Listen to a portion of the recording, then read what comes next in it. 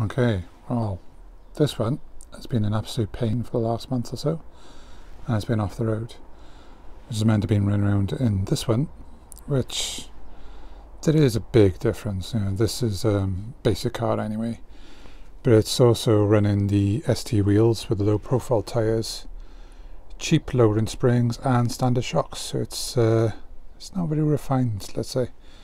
So I'm glad to be back in the comfortable daily. But also, that's been taking up all my spare time.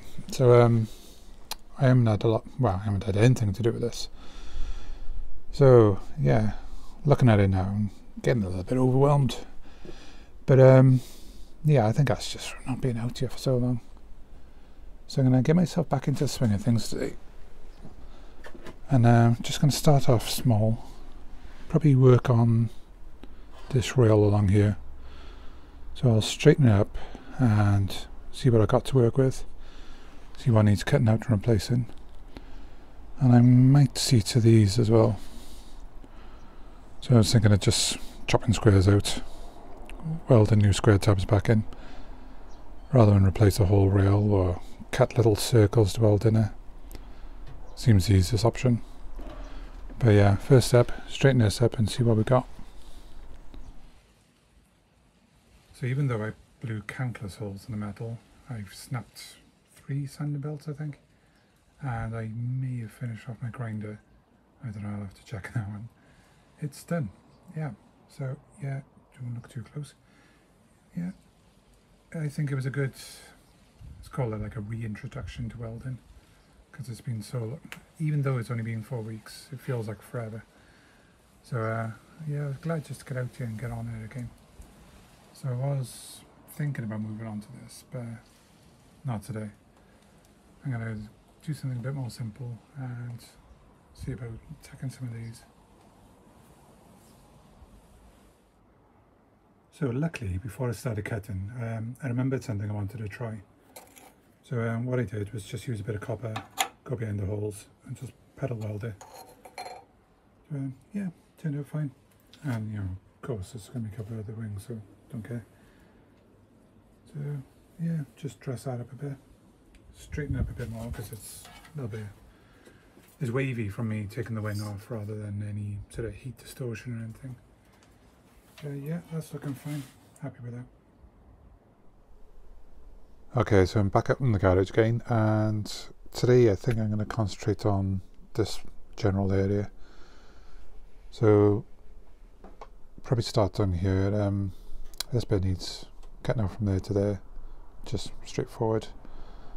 Same here, might have to go over a little bit there, but cut it from there to there, just replace it.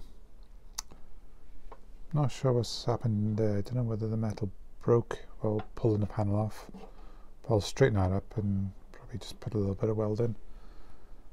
Pedal welds in these holes. And if I got time, I might look at this area.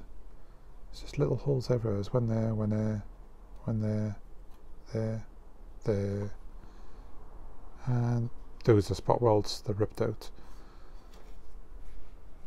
And then there's like a little, not sure what happened there.